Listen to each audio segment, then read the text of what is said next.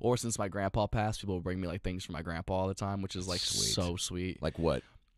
Somebody just this weekend in Oxnard, somebody brought like it's a keychain, but it's not like just a keychain. It's like very well done. Like they printed out like a really cute picture. It's like it's designed really classy. Like now it's on my car keys and everything. Wow. Shirts. Somebody made a build. My grandpa was in the Navy, so somebody made a Build-A-Bear in a Navy outfit, and they had like a Steve name tag and everything. God, dude. Really cute stuff. Like, people will write me notes just saying like, you know, thank you and I'm sorry for your loss and all that kind of stuff. Like they're very kind. It did hit you hard, yeah. I know Yeah. you were like best, but I mean that was your guy. Yeah, it still doesn't. He's really the first person in my family to like die in my lifetime. Like my dad died when I was 1, Right. but like that had no effect on me. I have no memory of it or Yeah. anything. Like I was 1. No, there wasn't present for me. Yeah. But for my grandpa, he's somebody I would talk to literally every single day, and it still doesn't feel real. Like this is the first thing of death I've really ever had to deal with, at least with somebody close to me. Like my great grandparents passed away like 6 years ago, but they were like 97. Like that's their time. Yeah. You know. And the connection's different, right? Yeah. So it still feels like, it just feels like, what do you mean I can't call him?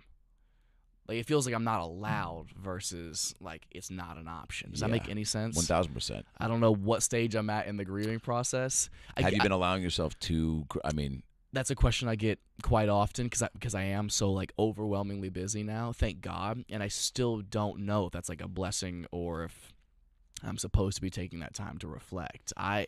I think he would be happy at how busy I am right now. 1000%. And I still, a lot of the times before I go on stage, I'll say like a little prayer because the necklace that I wear, I left this with him in his hospice bed when he last time I saw him, and so he passed away with it like in his hand. So I'll have this with me all the time. Wow, so dude. From time to time I'll say a little prayer, just like, you know, hope you have a good show, Grandpa, and Yeah. you know, hope you enjoy it. Awesome. And you know what's funny? Since I've started doing that, I did 6 shows in Oxnard, and like not on purpose, but like I think I did a little prayer for like 3 of them, and those were the 3 best shows by far. So like little things like that, That's you're awesome. like, I wonder. And also, funny enough, today is the first day I've been in LA since he passed away that it has not been raining. This might be the first day I've seen sunlight in LA since he passed away. It was so weird how I hadn't seen like a beautiful day since he passed away. So strange. He was pretty involved in your just comedy. Absolutely. I mean, I think last time we spoke at great length about him. So last time I was here actually with you, we talked about how I bought him a pocket pussy for Christmas, and you were like, and that was just like a story I was telling, and you were like, you have to tell that on stage. And now in the special, Matthew Steven Rife, it's the opening bit. Like it's like one of the most prominent things. So thank you for making me do that. I mean, bro, again, and he loved it too. Like he was obsessed with that joke. It embarrassed the shit out of him, but like he low-key loved it. That's big time. Absolutely. How did he kind of, I guess, shape? What do you think he would be saying right now with like the success you're going through? Like just enjoy it, or would he have kind of like little life things to kind of keep you on track?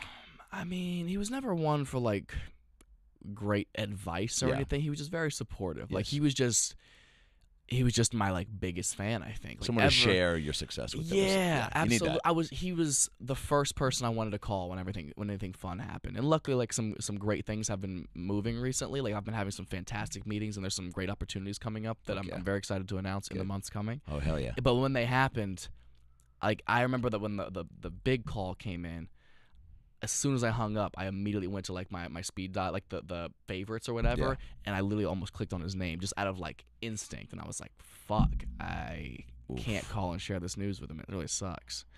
But I think he helped shape my comedy from birth. Like it's because I didn't have a dad. Like he was like my father figure.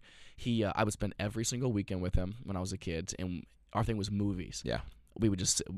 He didn't like have any like hobbies or interests or anything like that, really. So we would just lay on the couch together and watch movies all week. Every time I would go to his house, he would have like 10 new DVDs that he would go buy, and we would watch them together. Huge. And most of them were comedies. Adam Sandler, David Spade, Jim Carrey, some raunchier stuff like Bad Santa is like one of the earliest Christmas movies I have a memory of. That's a great one to start off with. Oh, it's one of my favorite movies So he's ever. shaping your I mean, whether it's your point of view, your taste, though. Definitely my taste. It's so people don't realize that to get introduced to that stuff that early, like there's no way you weren't going to be involved in this business. Oh yeah. Or have like a that looks fun, or at least just would you guys like talk and quote movie? Like, would you all the time? Like that was our thing. Is we would always like reenact our favorite like comedic movie scenes together. So ever since a young kid, I was always reciting my favorite like comedy movie lines and stuff like that. And it feels corny even though it's like a full circle thing. So like he had nicknames for all his grandkids. So ever since I was like 5, mine was Hollywood because I was always quoting movie lines and stuff like that. Whoa. That was always my nickname. It was my name in his phone. Like for years, that's what he would call me.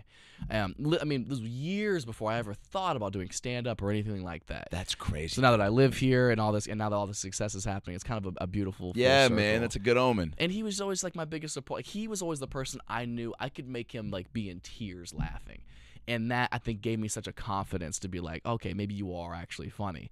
And when I started out doing comedy at the Columbus Funny Bone when I was 15, it was still a bringer open mic. You still had to get 5 people to buy tickets to give you 5 minutes. God damn. And he would buy 5 tickets because all my friends were in middle school still. So he would come and he would buy 5 tickets, convincing the club that there was like 5 people there to see me, just so I could like do comedy for him. Yeah, I don't know. Probably out doing 8th grade, fingering chicks on a bus. Saying, hey, I can't stop them. That's their life, But I'm here. What do you want me to go tell these 8th graders not to finger? I'm just a guy. I'm just a guy with a microphone. I don't have that kind of power. Bro, that's incredible. Okay, well, that is, I mean, dude, without that is solely being heavily involved in the start of the journey. Yeah. Bro, that's awesome. Thank you, man. Then I got it, I had his hand, I found an old photo when I had to go through his stuff after he passed away, like things that I wanted to take with me. I found this old photo from when I was like 7 or 8 in it, and on the back of it he had like the year and he wrote Hollywood on the back of it. So I found the photo with his handwriting and I got it tattooed like, a week after he passed away. Oh, I'm not gonna cry. Don't do it. Dude, that's so awesome, man. Thank you, man. Yeah, it's bittersweet, but he was like so looking forward to coming down for the special taping. He passed away very fast, like 3 months. He was perfectly healthy last July, and then he passed away like the Tuesday or the Monday after Thanksgiving. They happened so fast. So the fact that he wasn't going to make it down there, I just felt obligated to. I scrapped the important message of the special that I really wanted to emphasize with the whole 30% thing. And there was one of my favorite bits I've ever written was involved in that, but I felt it was more important to kind of show gratitude and dedicate something to him. So we changed the name of it. We changed like the set decoration and all that kind of stuff, which I won't spoil it because it gets addressed at the end of the special and everything. Wow, dude. So then the name of the title became what? Just more of like whose call was that then? Mine. And Eric Griffin directed it, so he was like very surprised. Like a week before the taping, he's like, "You want to change everything?" And I was like, "Well, let me get this straight. At least you change the title, just your name." But you know what? He ended up loving it though, because Eric's a big softie. Of course, he really is. He really is. And he's never afraid to tell you how it is. He was like, "Is this a ballsy move to scrap everything about a week beforehand?" But he's like, if you feel like that's the right thing, I support it, and let's make it the best. And it is something I'm like genuinely proud of now.